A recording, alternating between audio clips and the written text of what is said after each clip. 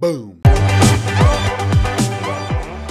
What's up, money geeks? Mr. V here. Welcome to another video. In today's video, we are going to talk about ticker symbol KULR, KULR Technology.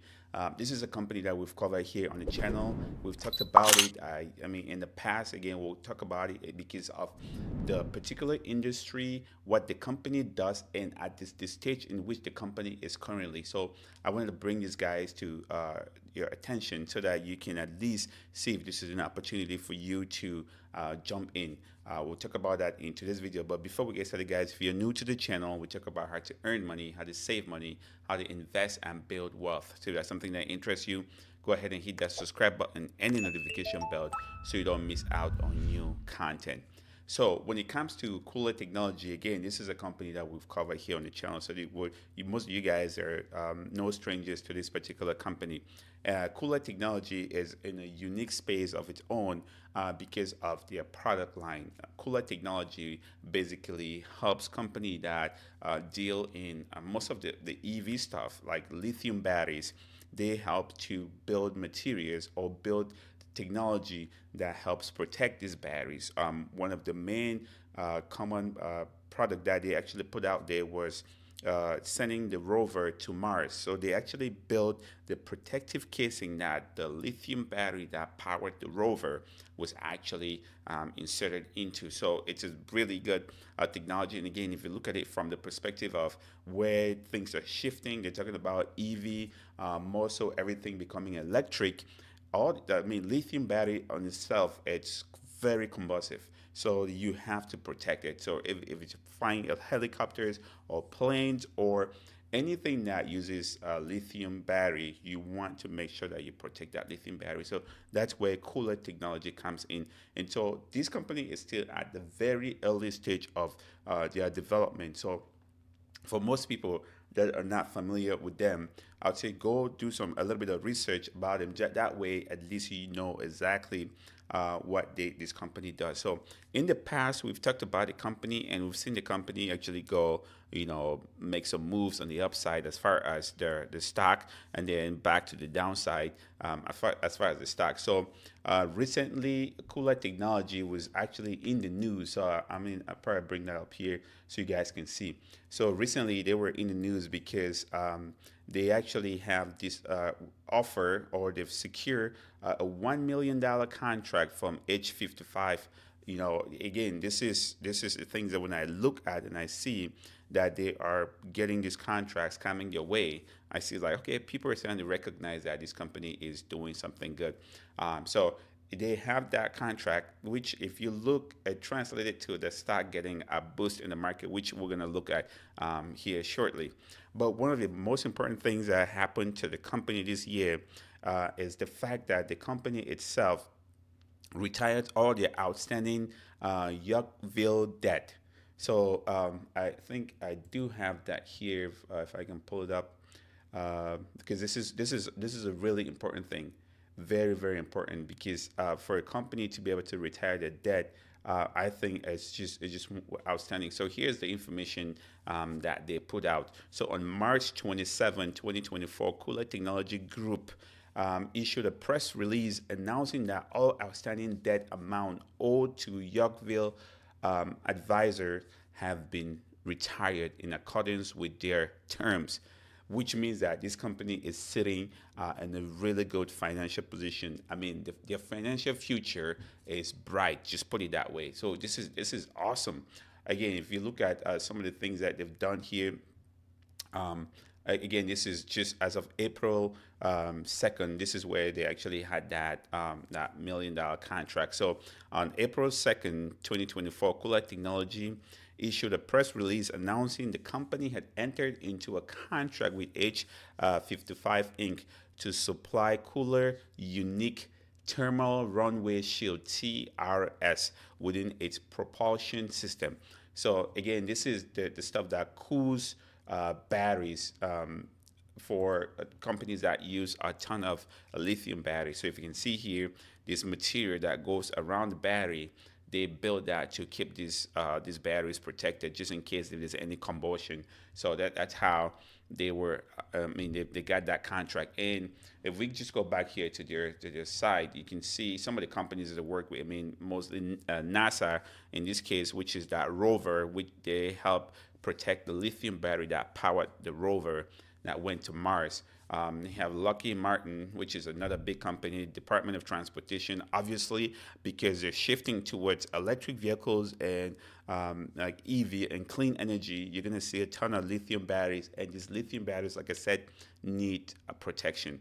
And then obviously the Federal Aviation Administration. So those are some of their key customers. As you can see, these are big players in the space, especially if you're dealing with Lockheed Martin, because they do a lot of government contracts, Department of Transportation. I mean, when it comes to you having contracts with the government, you know for sure you are always going to get paid. Federal Aviation, you know for sure you're always going to get paid. So I'm excited about where KULR is going as a company. So let's take a little bit here about our kind of their earnings compared to what's coming up. One key thing that I want to bring up to you guys is the fact that if you just go back to their announcements here, just so we don't forget, as of April, on April 12th, they are going to do their quarterly earnings, and this would be the fourth quarter of 2023. They're going to do that call after hours. So April 12th, 2024 at 4:30 p.m. Eastern time. So they're going to do that call. I think this is very, very important because they're going to talk about this new contract. They're obviously going to talk about retiring the outstanding debt. And then that's going to really shape the future of the company from a financial standpoint. So one of the things I wanted to show you guys here is if you just look at their earnings, the past, this is 2021 all the way to 2023, you can see the earnings is just, it's been all right. I mean, I wouldn't say it's been terrible. Let's go to their revenue here. Look at revenue has been growing since Q1 of 2022. The revenue has consistently been going up. So again, here for Q4 of 2023, I'm anticipating that the revenue would go up, and then come Q1 of 2024, we might see a significant bump because of these new contracts that they're getting right now. So that is something that I want you guys to keep an eye on. So now let's just kind of take a look at the stock itself and see what this stock has been up to. So if you guys remember, I think we started talking about this stock back in 2020. Maybe I got to go pull the video out for that. But if you see where we started talking about this stock, it was trading at about $1.50 back then. Since then, it's squeezed up to a high of close to $4 in just right there towards the end of 2021, and then obviously 2022. I mean, all tech stocks really did pull back. So that massive pullback, you can see this all of 2023, it just kept going down. And then 2024, you can see even here, came down all the way to about 10 cents. And for me, because I have this company and I'm holding it long term, it didn't really bother me. I just kept buying. And then now it looks like it's starting to squeeze back to the upside. So for long-term players, again, the reason why I like this stock is because of the industry in which the company is. If we're going EV direction, we're going electrification. All that lithium battery needs protection. So these guys are obviously going to have a ton of customers. And then the other thing that you want to look at too is that it's a company that is still in the very early stages. So you're not coming in a company that's already established, and when I mean established in terms of revenue and everything. So here we're still anticipating that the revenue is going to grow over time as they onboard more and more customers. So that's why I'm excited about this. I keep buying it. So for me, anything with this particular company, as long as I have the money, if it stays under $1, I just keep loading up and loading up, because if we can just take a look here, and this is again from the early days when the company actually went public, a high of $4.25, you can see there. But for me, my target would probably be around that 350, 3.5 right here. That would be a good target for me to start looking at, even maybe take some profit if it comes to it. This is something that I look forward to, and I think for those of you guys that don't have any exposure, this would be a company that you want to put on your radar. Again, number one, the company is in a very unique space. Again, that's where they're pushing. If you see, most of the car manufacturers or even the government is pushing that we should go EV, which means that there's going to be business for them. Number two, the company again is still at the very early stages of growth. If you can see, the company hasn't had a ton of growth. So from here, it can only go up. And then you're starting to see they're bringing in more customers and getting that exposure. And the more customers they onboard, the better this company is going to be for us. So that is why I am right now still buying KULR Technology. If you guys, I've been posting on my channel, not videos, but just on the regular post site. I'll put images and just kind of talk about it when the stock was squeezing.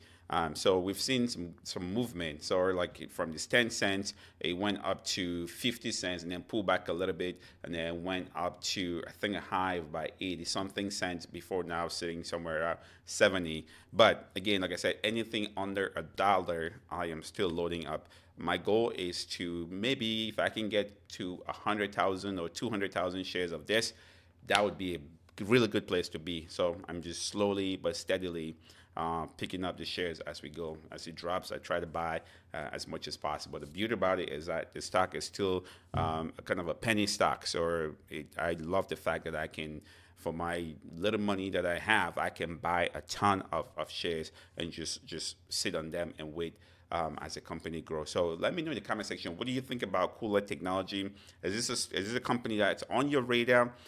If you do own any shares of KULR Technology, what's your game plan? What are you thinking? You holding long term, or are you thinking of taking some profit at some point?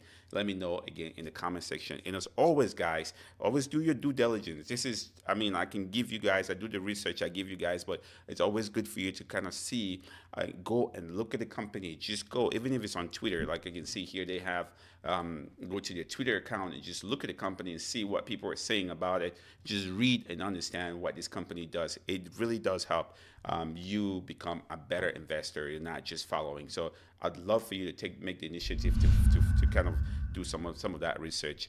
Again, guys, that is my take. Let me know again in the comment section what you think. And as always, like, share, subscribe, and I'll see you in the next one.